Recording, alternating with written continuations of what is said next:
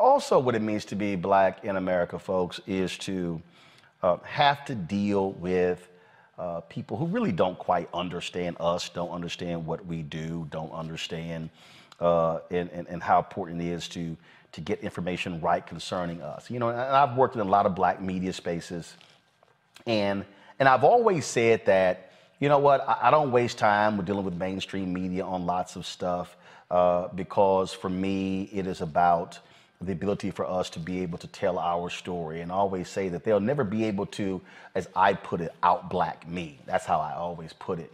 But what drives me crazy is when we have folks who do stories that impact African Americans, and especially when we have black targeted or black owned media outlets who somehow screw it up, put information out there that black people hear about and see, and then it's wrong.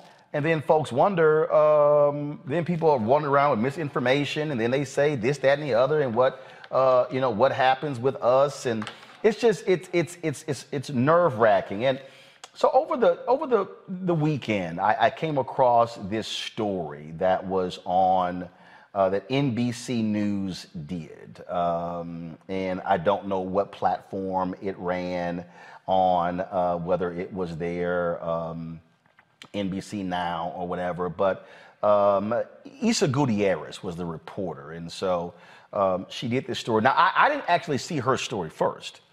What I saw was a rewrite of her story by an Alexandria Payne, Lane, I believe, on The Root, which is not black owned. A white hedge fund owns The Root, but they're black targeted, a very, you know, prominent black targeted website.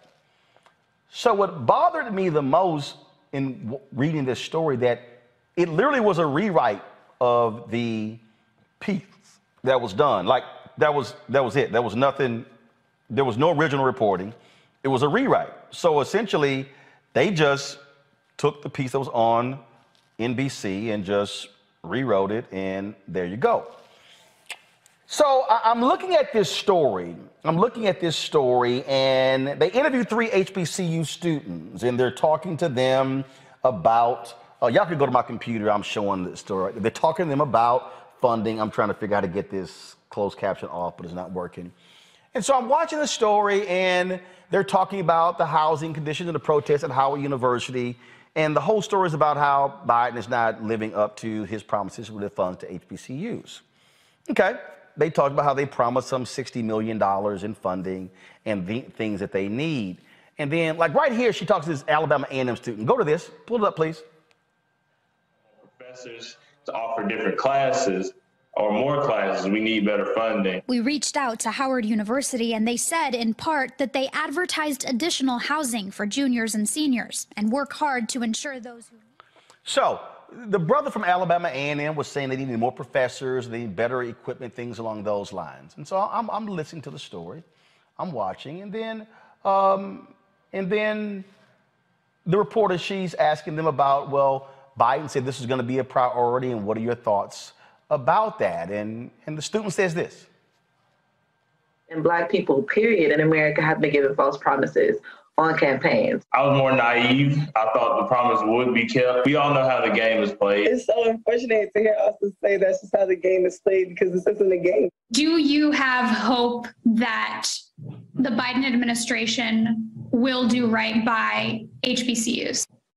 I'll say yes. I will say yes. I'm going to say that the most hope that I have is in students. I have mixed feelings about it because I love optimism because we need people like that. Like, we're still going through a pandemic. I really don't expect them to look at college students, especially just even put HBCU students on the focal point. I don't see it happening. Okay. Now, they say in the report they reached out to the White House and the White House did not respond back to them. Okay. See, this is what I can't stand. I can't stand lazy-ass reporting. I can't stand trifling reporting. I can't stand when you do a story and you're talking to 3 HBCU students. Now, God bless those students. But let's just be real honest. Those 3 students have absolutely no clue about what's happening in Washington, D.C. with funding. They don't. NBC News, Isabella Gutierrez. Did she call the United Negro College Fund? Nope. Did she call the Thurgood Marshall Fund? Nope. Did she call the Congressional Black Caucus? Nope. Did she call anybody? Did she call NAFIO? Leslie Baskerville? Nope. Who is the Thurgood Marshall Fund, the UNCF, and NAFIO? The 3 largest lobbyists for HBCUs in Washington, D.C. Who would know better about funding for HBCUs than NAFIO, Thurgood Marshall Fund, and United Negro College Fund? But then they don't even call the Congressional Black Caucus. Okay, why should you call the Congressional Black Caucus? Well, could it be that CDC members on the House Education Committee? Should it be people like Congressman Jim Clyburn, who is in the Democrat House leadership? He's the whip. Kind of know what's going on, right? They call nobody. No facts, no details, no nothing. So black folks are out here retweeting this article, and they're saying, I saw it in the Root. That's a black website. But all the Root did was rewrite the NBC story. See, y'all, I've been telling y'all for years, one of the biggest problems with black targeted media and black-owned media, they don't call nobody. They rewrite some stuff in white media, slap their name on it, give it the veneer of blackness, and then we go, ooh, I saw it here, I saw it there, when all they're doing is ripping off somebody else's reporting and then making it seem like it's theirs. It was a total rewrite. Yeah. So, on Twitter yesterday, I lit that ass up with 20 tweets, putting the Root and NBC News and this reporter on blast for shoddy reporting. Why? Because we've been covering this stuff. We've been showing y'all the real data. We've been having the experts on. Oh, if you click that Root story, this is what comes up right now. Post not found. You know why? They took that shit down. And they took it down because I dragged that ass. Now, why did I drag him? This ain't about defending Biden and Harris. This is about facts. This is about why I keep telling y'all, stop listening to these other people who don't know shit about black people and trust people who are actual journalists. Because you know what I did? I text Congresswoman Alma Adams. Who is Alma Adams? She is only an HBCU graduate who's in the Congressional Black Caucus, who's the co-chair of the HBCU caucus. I text Congressman Jim Clyburn, who is only an HBCU graduate, South Carolina State, who is the highest-ranking African-American in Congress. I hit up Michael Lomax, who leads the United Negro College Fund. I hit up Leslie Baskerville with NAFIO. I hit up my frat brother, Dr. Walter Kimbrough, president of Dillard University. Y'all, wasn't that hard? So, if everybody out here and y'all watching the rest of these people and they talk about HBCUs, what they not doing, and what we ain't got. Now, remember in the story, the young lady, and again, I'm not dissing her. She just don't know.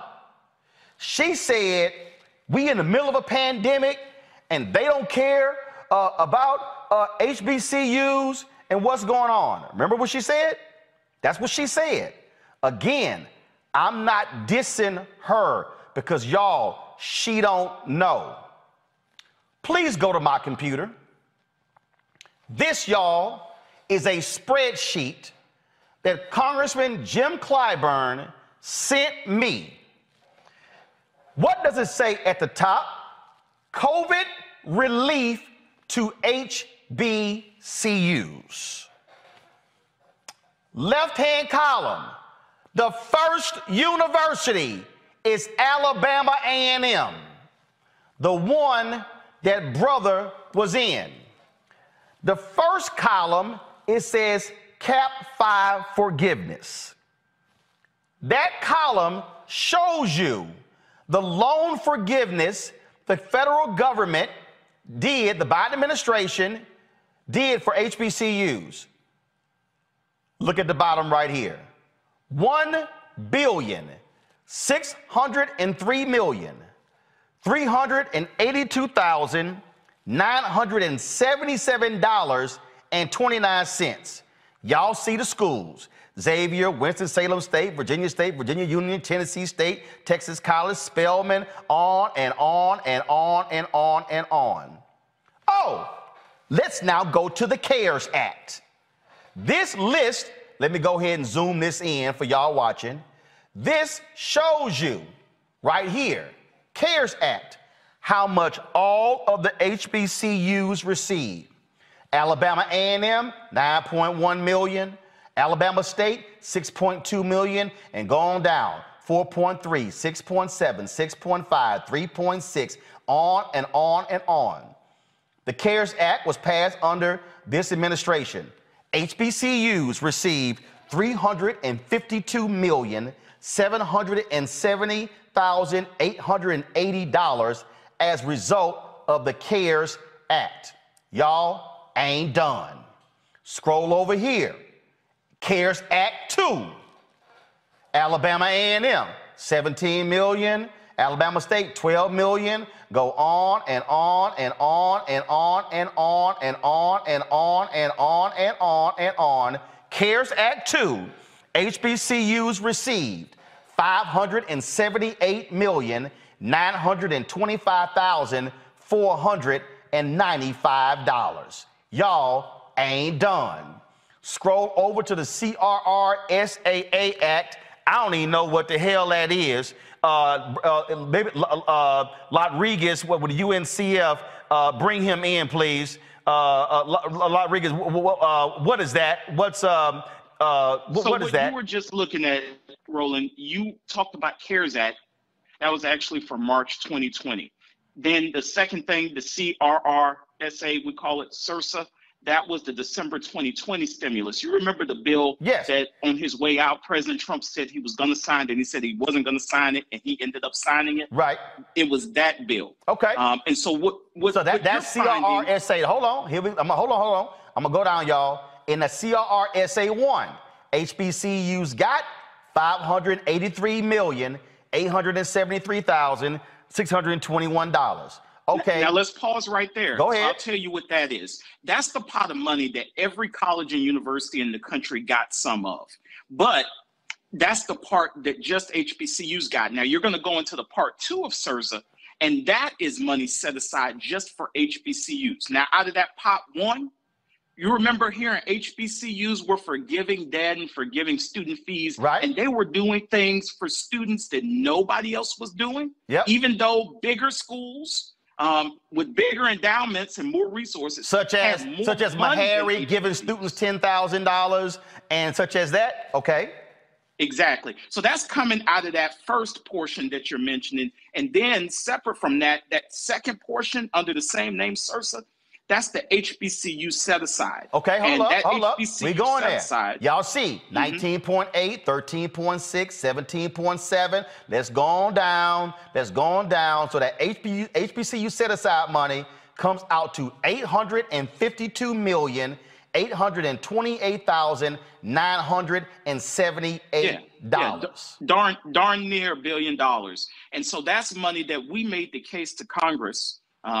HBCU advocates, you mentioned Leslie Baxterville, Thurgood Marshall, United Negro College Fund, Michael Lomax. We made the case to Congress that if Black people are disproportionately impacted, you want to call us essential workers, but you're basically saying that we are more exposed, we have more pre-existing conditions, we're more impacted, then we should therefore get more of the stimulus money because we're more impacted.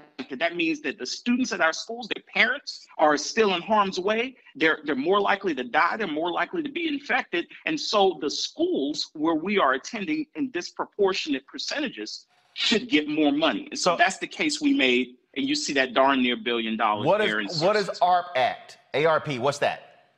That's the American Rescue Plan. Now, this is the first signature achievement of the Biden administration. And so what you find in the American Rescue Plan, ARP, is American Rescue Plan is roughly about the size of CARES Act from March 2020, plus the CRSA or the December 2020 stimulus that President Trump was going to sign, that he wasn't going to sign, then he ended up signing it. You basically add those two packages together and you get what President Biden came out the gate with. We're going to scroll down. So ARP Act, 25.3, 18, 20, 15. So going down, when I get to the bottom, 1,024,804,301. So the first. And you're just getting started. So the first major bill that President Biden signed, this is not the federal government budget, this is a separate bill, was $1 billion for HBCUs. Now, and that's just the first part of it, because that's out of the part where all colleges and universities each got a piece. So places like UNC Chapel Hill got a piece, and places like Emory got a piece. But out of that piece that all colleges and universities got, that was the HBCU total. And then in addition to that, again, because the disproportionate impact that the pandemic has on Black people, we made the case for the A2 that you're about to go into now, and above that $1 billion that you and the AP projected, was that Build Back Better? Was that BBB?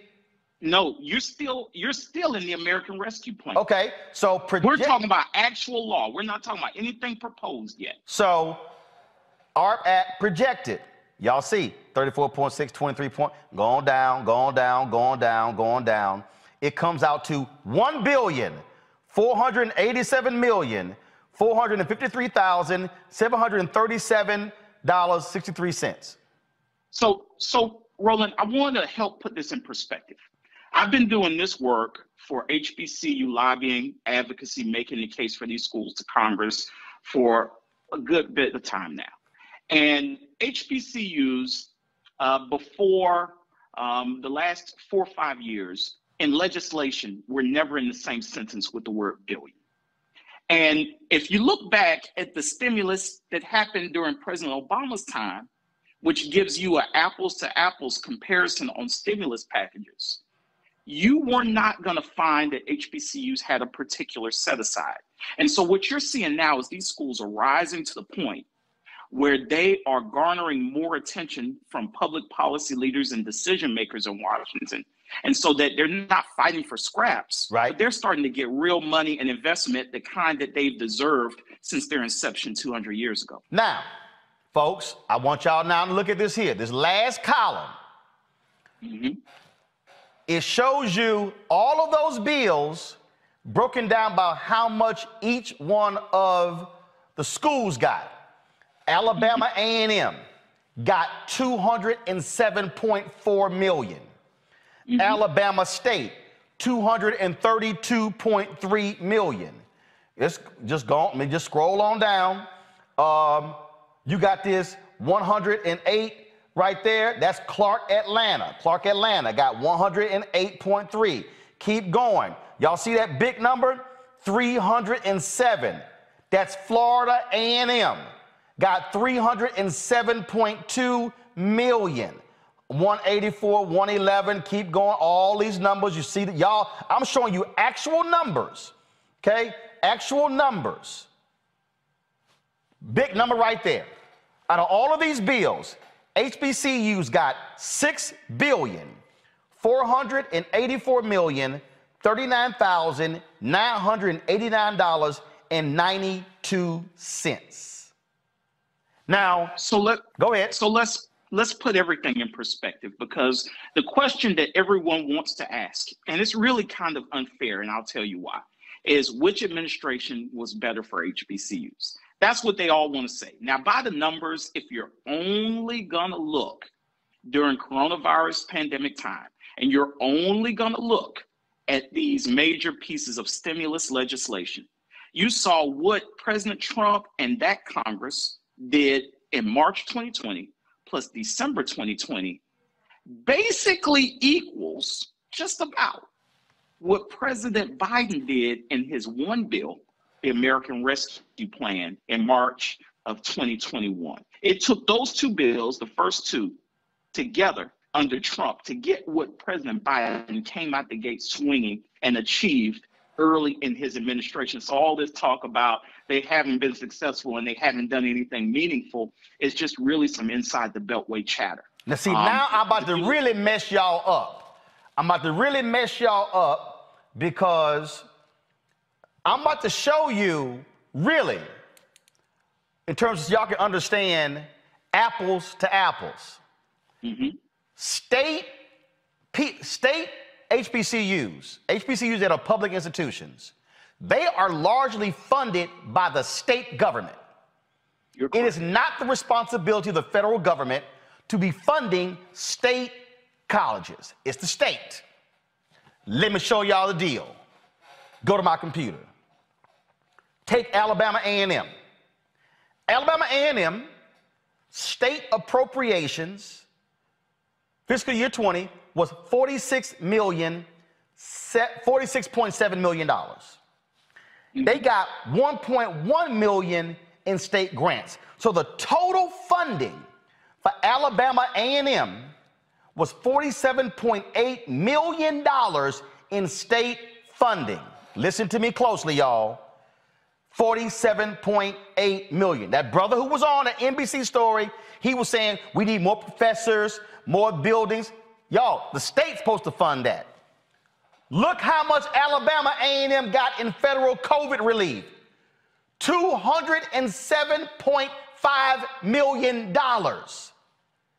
That means that Alabama A&M got 4 times as much money from the federal government in COVID relief funding than they got from their own state. That means that out of the federal COVID relief money, it would take Alabama A&M 4 years to get $207.5 million. That's what they got in COVID relief. Go on down. Alabama A&M, Alabama State, 54.9 in total state funding. How much from federal COVID relief? $232.3 million. Bishop State got total funding, $15.8 million from the state. COVID relief, $55 million. Gadsden State got $25.4 million in total state funding, $35 million in COVID funding. On and on. Go on down. University of Arkansas. Look at Delaware State, University of District of Columbia, Florida A&M. Florida A&M got $136.9 million from the state of Florida. They got $307.2 million in federal COVID relief money. Keep going down and y'all see Grambling got $18.9 million from the state of Louisiana. They got $184.6 million in COVID relief money. Keep going. Southern University of New Orleans, Shreveport, Southern University in Baton Rouge, $29.3 million in state funding, $132 million in COVID funding. Alcorn State, keep going. Jackson State, $44 million from state, $120 million in COVID relief money. Y'all, what I'm trying to show y'all, look at the numbers. The numbers don't lie. These are actual numbers. This is a spreadsheet that we got from Congressman Jim Clyburn's office that is detailing the exact numbers. Tennessee State, $63.2 million from the state, $115.5 million from the federal government. Now, the point I'm laying out here for folks, Rodriguez, is who don't fully understand the data, Okay, these are public institutions. But now, explain to people who don't understand why they're not seeing private HBCUs on this list. So private HBCUs are not supposed to be funded by the state. You mentioned Alabama State and all kinds of other HBCUs whose names you know that have basically the state mentioned in them. They're funded by the state where they reside. And so the private institutions like my alma mater, Morehouse College, like Spelman College, like Dillard University, like Xavier University, they're not affiliated with the state and they don't get money from the state by and large. So the federal government helps all HBCUs, but the states, they are supposed to help those entities that they have procured. Those are institutions that they're supposed to caretake, just like the major teaching research intensive institutions that are the flagships of that state. The state takes care of them. And part of the problem over the years with HBCUs is that states have not taken care of their state-funded HBCUs right. the same way they've taken care of their what they call flagship. All of those institutions should be flagships, including those that are excellent at educating Black Americans. Okay, what about federal government? Okay, is the federal government precluded from giving money to private HBCUs? No. The federal government is the #1 funder in the country for all HBCUs, period. Okay, hold on. I need you to repeat that for the people who were not paying attention. The federal government is the #1 funder of all HBCUs in the country. And without the federal government, there's not a single one of the 100+ historically Black colleges and universities that can survive at all. So when you see this NBC News story that the Root then rewrote, when you see the AP story, the Newsweek story saying 45 billion was taken, no, explain to people that the initial bill that President Biden, Vice President Harris put up was $11 trillion. It got whittled down to 1.75. That means 90% of what they suggested get funded got taken out. What you find is a lot of naivete, and people don't want to go into the level of detail that they should. So you look at President Biden and Vice President Harris' proposals. They had two. There was one for infrastructure and there was one for families. When you put together what they had in infrastructure plus what they had in the families plan or the human infrastructure, when you put them together, you had a commitment to historically Black colleges and universities that no other president had ever made. So Roland, you look back at the history of presidents of the United States, and you're going to find largely that in their budgets, they pretty much proposed for HBCUs whatever they got out of Congress last year. No president really has ever taken a proactive stance to say, I'm writing my budget the way I want to, and I'm going to add a plus up for HBCUs, and I dare you, Congress, not to pass it. It's never happened. Now, none of the 45 people before him have ever done that. But President Biden is the first and only president in history. When he wrote his budget for fiscal year 2021, he plussed up the HBCU programs because he talked to the HBCU groups before he put his budget out. And he asked, what do you guys want? And he wrote plus ups for HBCU programs in his budget. Now, I'm not talking about the COVID packages. I'm talking about fiscal year 2021 annual appropriations. The president puts out a budget first. He plussed those programs up in his budget. And I'm here to tell you, Roland, no president had ever plussed those programs up like that, ever. No president, including the 44th. No president had ever plussed up those programs like that, ever. They usually do what they call just taking the last fiscal year, copy and pasting that and putting that in the president's budget. This president, for the major program, we call it Title III, Title III of the Higher Education Act, which focuses in on strengthening institutions that have a disproportionate number of underserved students like HBCUs. This president put in a plus up of $100 million in one single fiscal year in that program. And Roland, if they pass the appropriations bills as they're written, which they're still waiting for Congress to do, and they have a deadline of mid next month to do it. Right. If they pass it, that one program will be increased by over $85 million. And that is because you, for once in the history of America, had an American president willing to put the plus up in his budget. Now, then you also have to add, Roland, because you know people like Alma Adams, and you know people like Barbara Lee, and people like Sanford Bishop. Those are the unsung heroes in this process, both in terms of and I was about to get there. Jim Clyburn. Yeah, I was about to get there because I got some, see, I like calling out people. I got some fool named Renee Stevens on YouTube. Roland stay capping for them white folks. No, idiot. The president can propose one thing, but Congress can always remove it.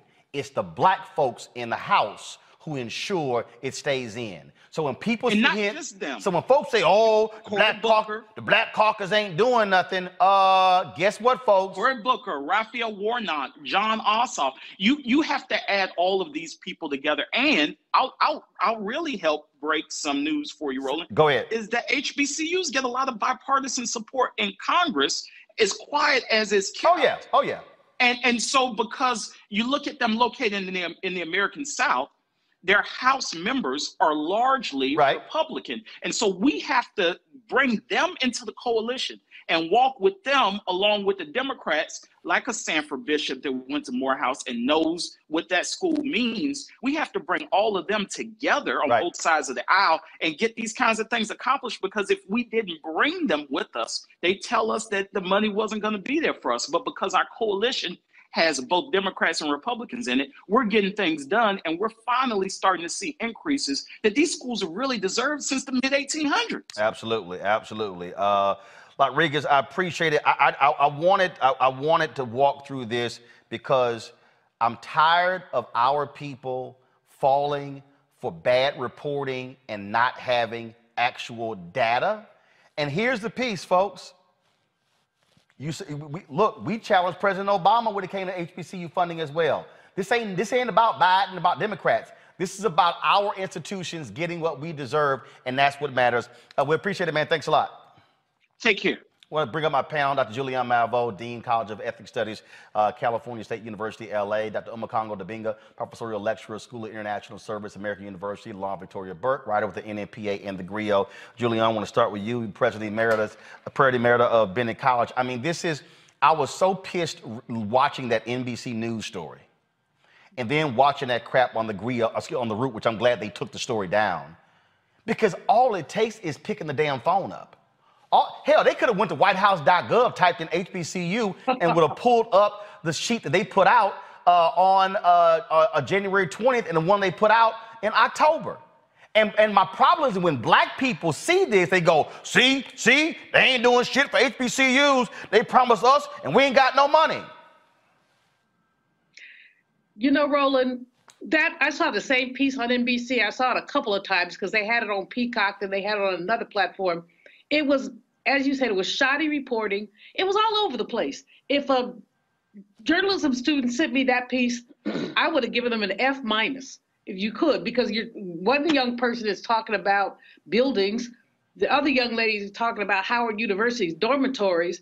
It was just all over the place. It seemed almost like a hit piece on the Biden administration from a perspective of saying they haven't done enough. The reporter needs, if not fired, they need to have the child start covering street crossings or something, because it was really a poorly done piece. But the fact is that President Biden has done a whole lot more than President Obama did. Then Obama, then Trump, then Bush, then Clinton. I'm sorry, go ahead.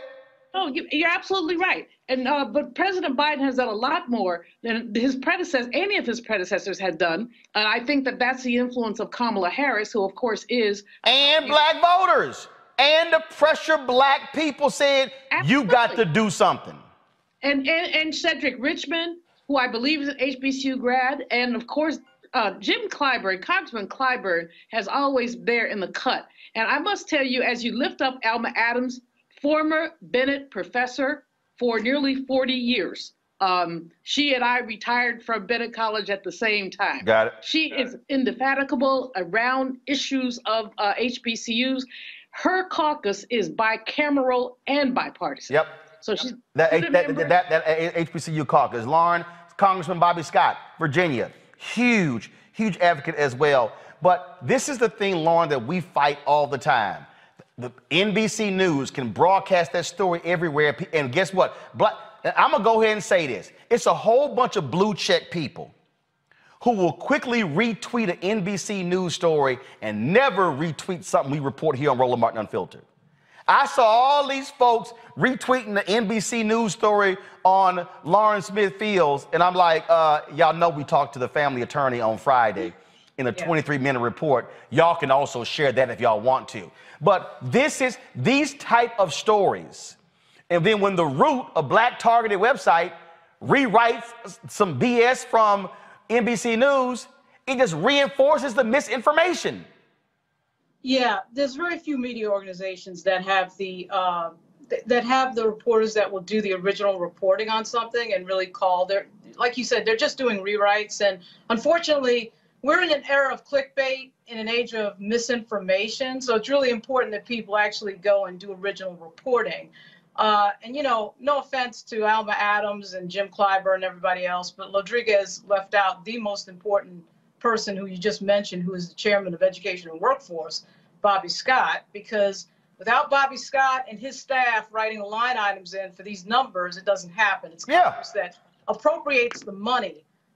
You know, we do have, you know, it was just mentioned, of course, Cedric Richmond, the connection there, but without Congress appropriating that type of money and agreeing to that appropriation, you know, I know a lot of pressure is on Joe Biden. Everybody keeps mentioning Joe Biden and wanting to criticize Joe Biden. Obviously, you need a president that's willing, but you need Congress to appropriate that cash. That's right. And by the way, there are billions and billions of dollars in Build Back Better. Okay. And first of all, and look, our job now, Lauren, Build Back Better didn't get passed. Okay. So which means our job now is to say, all right, Biden and the Democrats, y'all had all this HBCU stuff in Build Back Better, come up with some other bill to put the money in there.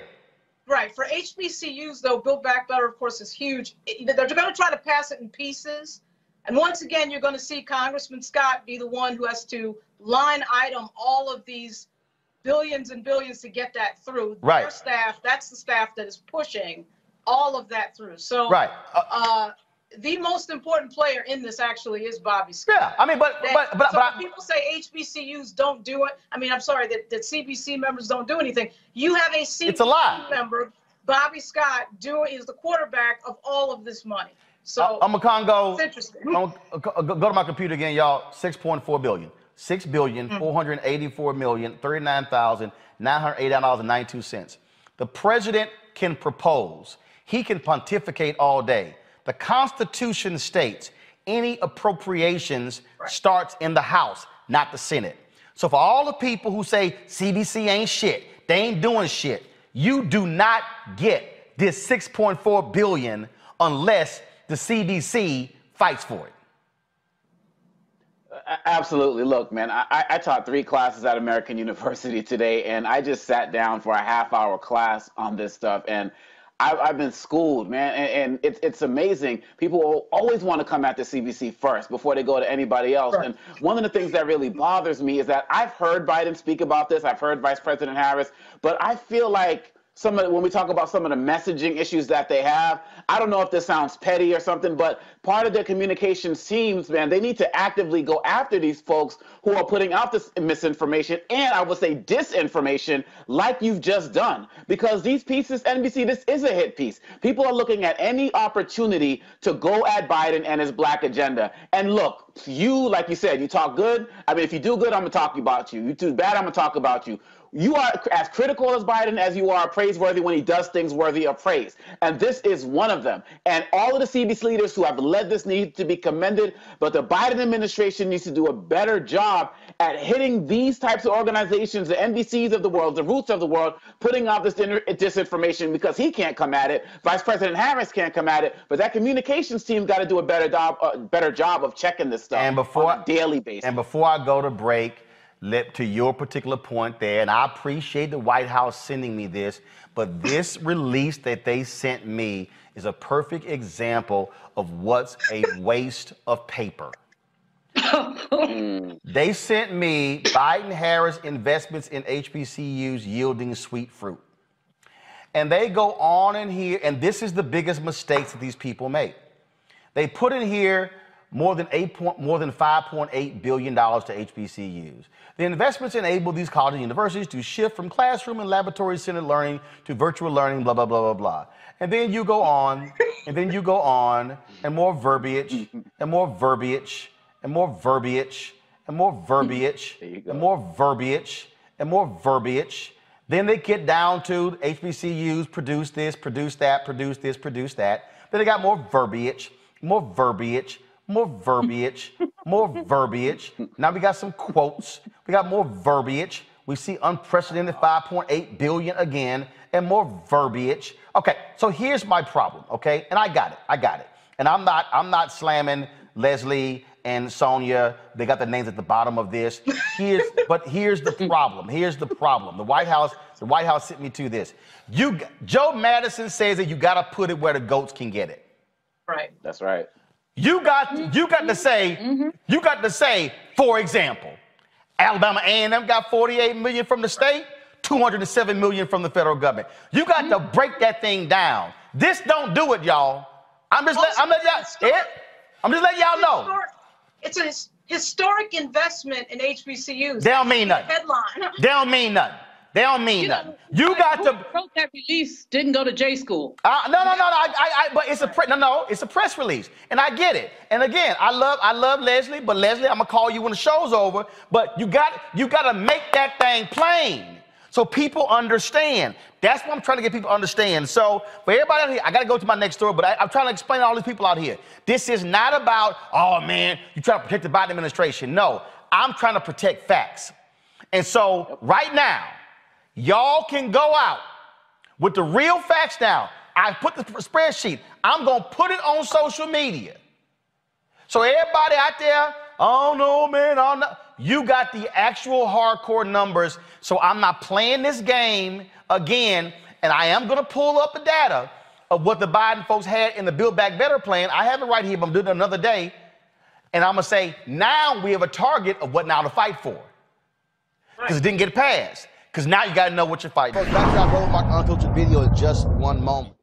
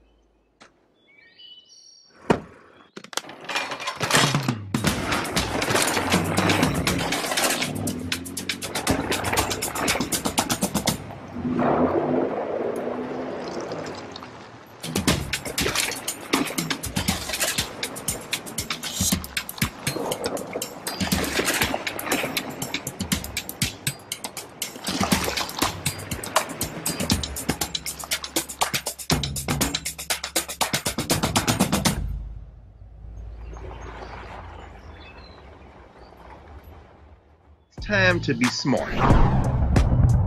Roland Martin's doing this every day. Oh, no punches! Thank you, Roland Martin, for always giving voice to the issues. Look for Roland Martin in the whirlwind, to quote Marcus Garvey again. The video looks phenomenal, so I'm really excited to see it on my big screen. Support this man, Black Media. He makes sure that our stories are told. See, this difference between Black Star Network and Black-owned media and something like CNN. I got to defer to the brilliance of Dr. Carr and to the brilliance of the Black Star Network. I am Roland with Roland all the way. Honored to be on a show that you own. A black man owns the show. Folks, Black Star Network is here. I'm real revolutionary right now.